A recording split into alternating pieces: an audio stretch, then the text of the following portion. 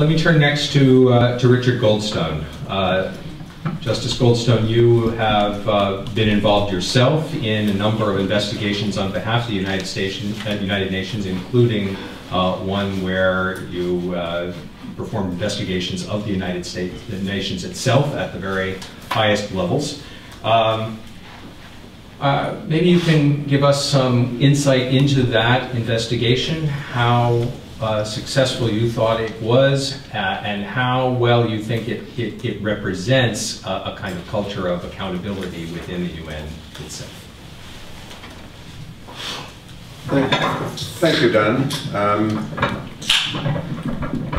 To set the context very briefly, the Oil for Food program of the United Nations grew out of the sanctions that had been imposed on the government of Saddam Hussein in response to his human rights violations and arising out of the war in Iraq, and his refusal to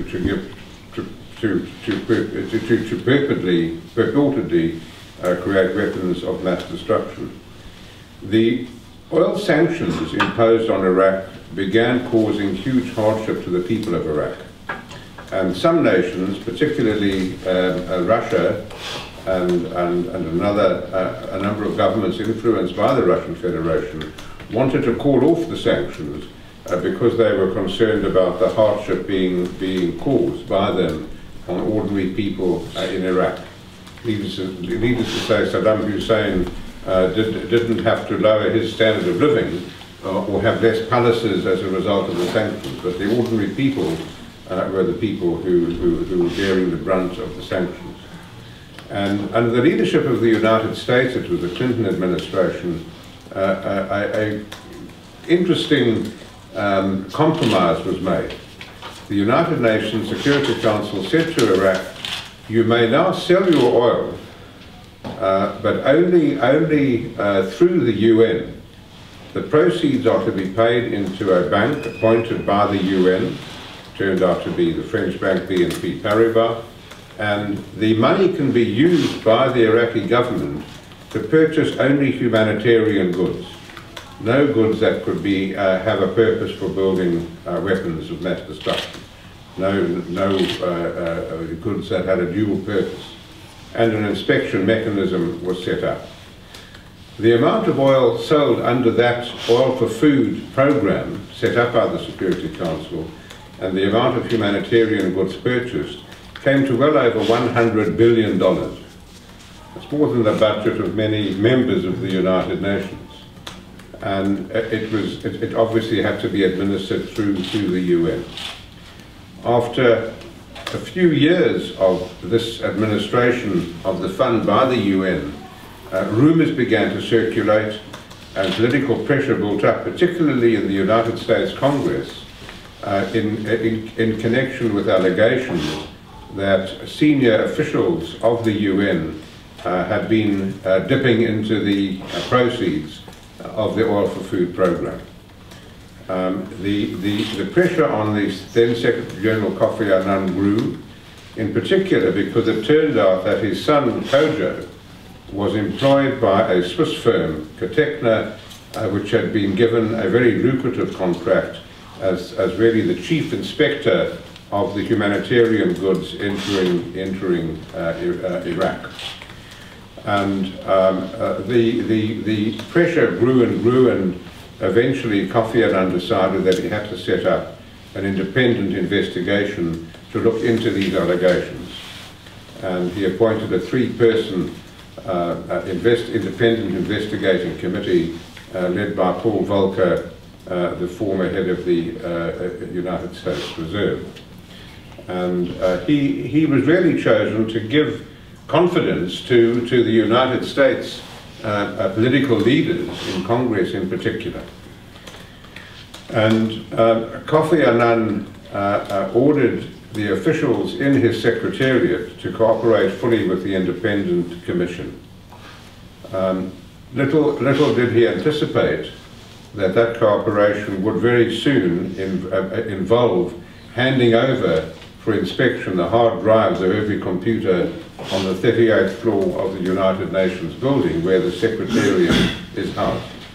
But I must say, much to his credit, there were no holds barred, and every request that our committee made was dealt with positively. We collected some 13 million documents during the investigation. It was an extremely expensive investigation. Fortunately, there was Iraqi money available to pay for it. But in any event, it was time doesn't permit to go into any detail. But let me say that the committee's work resulted in a number of reports, public reports that are still available on the internet. And the conclusions of the committee were many, but we certainly cleared all but one senior official of any wrongdoing. And the Secretary General, certainly Kofi Annan, was clear positively of having benefited directly or indirectly from the Oil for Food program. One of the Undersecretary Generals who was in charge of the program, Benon Savan, Cypriot, it appeared had received an oil contract from the Russians, which he sold and made a profit of something, if my memory serves me correctly, about $165,000, which was really a pittance in the context of a over $100 billion program. He would have been indicted for fraud if he had not fled the United States and returned to Cyprus, which fortunately for him does not have an extradition treaty with the United States, so he's still hiding out in Cyprus. The committee, let me end by saying, made a number of recommendations. Some of them were carried out, some of them weren't. The problem with the Oil for Food program was it was really too big for the United Nations to handle. $102 billion was off the radar screen. And on the normal UN rules, Secretariat rules, there should have been about 100 auditors plus watching the administration of the fund. There were about 3.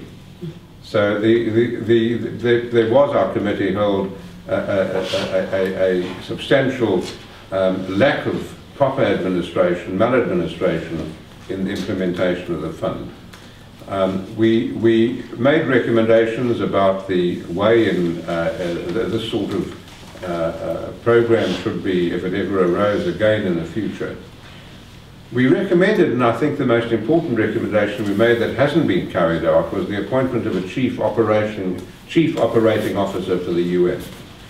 One of the many problems in the administration of the UN is that the Secretary General is not only the administrative chief, which was envisaged by the Charter, but he's also a political leader.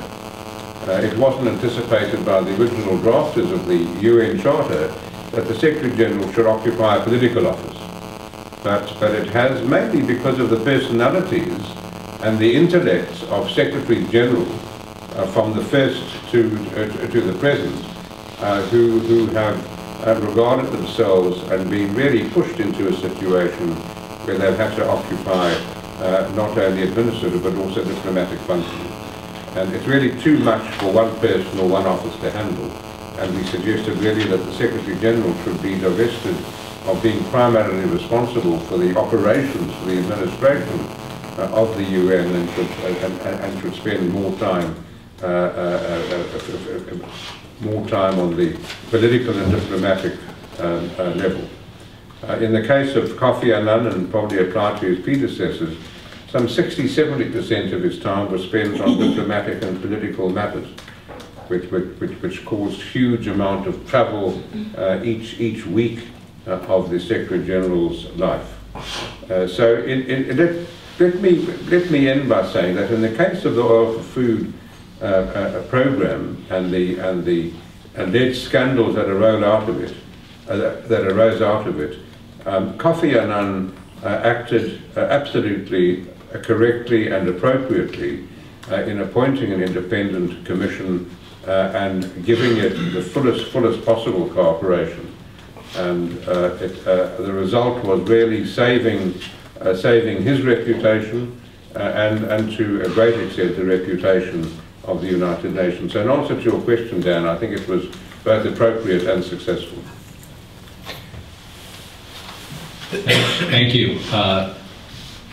It's an interesting comment, this comment on the oil for food account being too big to handle, because too big to handle may also describe certain other things that are expected of the United Nations in other contexts where problems can arise for similar reasons, though in wildly different situations. So it might be interesting to talk about that as we continue the conversation.